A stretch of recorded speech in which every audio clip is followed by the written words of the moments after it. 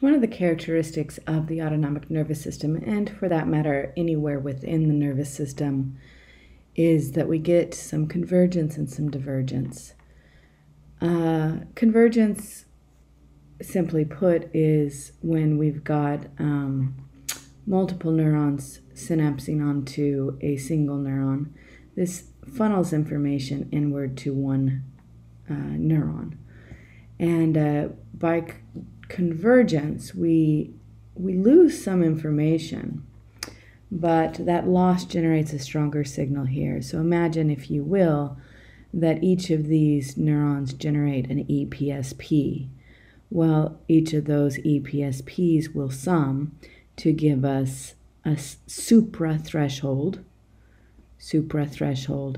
action or graded potential here, which will give us our action potential. So while location knowledge is lost, it results in a more likely to fire an action potential. It's going to generate a response here. On the other hand, divergence, shown up here, is when a single neuron branches. We've seen this before. Think of the skeletal motor neuron system and how some of these branches can be up to 3,000 branches, right? Here we just have 2. But this divergence allows for multiple regions, multiple neurons, and then if we've got a target effector cell here, another effector cell here, what we end up getting is multiple segments or tissues being activated at the same time.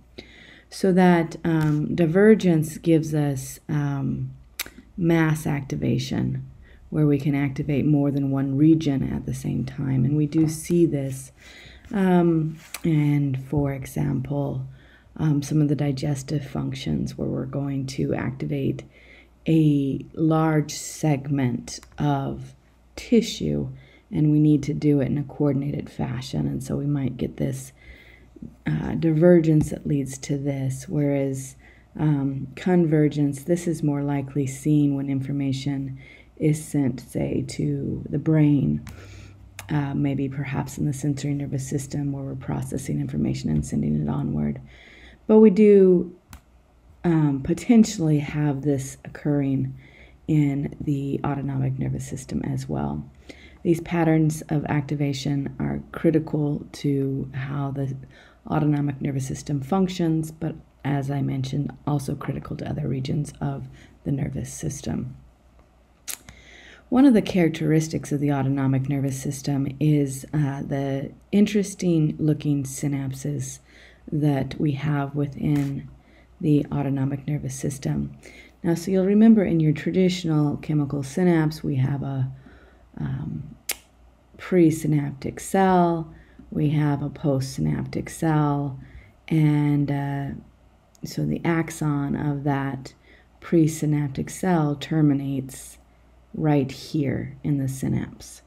That's the nerve terminal. That's it. That's the end of the road, and that's where the action potential stops. It's then converted into a chemical signal by those neurotransmitters, which will generate a brand new electrical signal in the next neuron. The autonomic nervous system has a different type of synapse, and the synapse is found in the postganglionic neurons. I need to emphasize that. You're not going to find these in the preganglionic neurons, but in the postganglionic neurons, here's what we have, these varicosities. And what these varicosities are these little swollen little bumps or regions along the axon. So the axon doesn't terminate at the very end in a synapse like this. Instead, we have this segment of axon, which generates an action potential. That action potential reaches this varicosity, this swollen area here, causes the opening of those voltage-gated calcium channels. No matter where you're at, if you're going to get the release of neurotransmitter, you need calcium. Okay, so that's always no escaping it. So those voltage-gated calcium channels open, they trigger the release of this neurotransmitter into the synaptic cleft. Here's the cleft, this region from here to here, that's the cleft. And notice my neurotransmitter will then activate these postsynaptic receptors here. And in this particular example, they're diagrammed as ion channels. And sometimes that's exactly what they are, but sometimes they're G protein coupled receptors. We'll get a chance to talk about that in a second. But once all of that is done, so we've got calcium coming in here as well, well, once we've got all of this process finished at this particular synapse, rather than be the end of the story, another action potential is generated because this little segment here is also axon.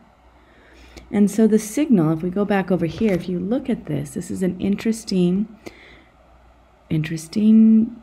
nerve. It's axon. It's here, you've got this axon here.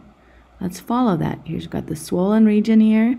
So we're dumping neurotransmitter right there, picking up the signal again, dumping neurotransmitter there, picking up the signal again, carrying it onward. And look at these interesting branches and how we are essentially creating this net as this axon forms and converges and diverges again, and how we've got this cool situation. Now it does eventually end. Here's my terminal, bump, bump, the end. But the electrical signal will travel to each of these varicosities and release neurotransmitter here and here and here and here and here and here, giving a coordinated response in this tissue here, because all of those smooth muscle cells will be exposed to neurotransmitter, and the signal continues to migrate from segment to segment. This is huge because what this does is maximize the efficiency of the signal rather than require one neuron for this cell and one neuron for this cell and one neuron for this cell. I can activate all of these cells with one neuron by releasing neurotransmitter in little segments along the axon, these little beads, string of pearls that exist within the autonomic nervous system in the postganglionic neuron. Both the sympathetic and the parasympathetic will do this, okay? You need to remember that sympathetic and parasympathetic is going to both have these varicosities.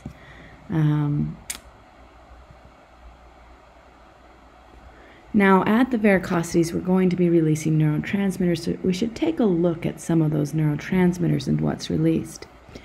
First, if we examine the preganglionic neurons, so we're back to these neurons here, okay? You can see my preganglionic neuron, and here's my ganglion, okay?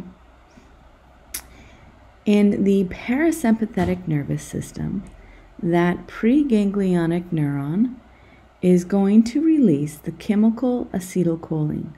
This is the same neurotransmitter, exactly the same, that is released in skeletal muscle. And then that neurotransmitter is going to activate another neuron, which will release acetylcholine at the target cell. That's how parasympathetic neurons work. Sympathetic neurons, on the other hand, notice here's my ganglion, okay? Once again, I have acetylcholine, okay?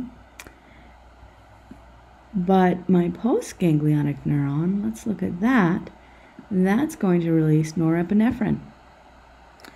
And that's a trend that we see as well, with acetylcholine always being released at the ganglion here, okay? And it doesn't matter whether it is parasympathetic or sympathetic, we're going to get the release of that acetylcholine at the ganglion. But for the sympathetic neuron, we're going to release norepinephrine, and the parasympathetic, we're going to release acetylcholine. The exception to this is right here. One of those sympathetic neurons releases epinephrine. That's because it's a modified nerve tissue and not exactly a neuron, and that's the one that's found in the adrenal medulla, which releases epinephrine.